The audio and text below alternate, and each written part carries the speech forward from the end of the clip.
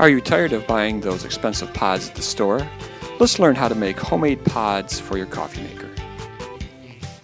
You'll need a few ingredients, including the perfect pod maker, some Easy Pack pod filters, a scoop, and of course your favorite coffee. Plug your pod maker in, click the switch to on, wait 2 minutes for the element to preheat. When the top light comes on, you're ready to go. Be careful, the top of the pod maker might be hot. Take a pod filter, put that into the pod maker, and add a scoop of coffee, more or less, depending on how strong you like your coffee.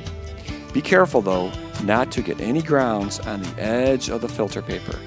That'll interfere with the sealing process. Clean that off if need be. And when you're done, turn the filter paper over the top of the pod, align that carefully, and then close the lid of the pod maker. You want to hold that lid closed for about 5 seconds to ensure the pod is sealed. Open the pod maker, carefully lift out your pod, and there you go, the perfect homemade coffee pod.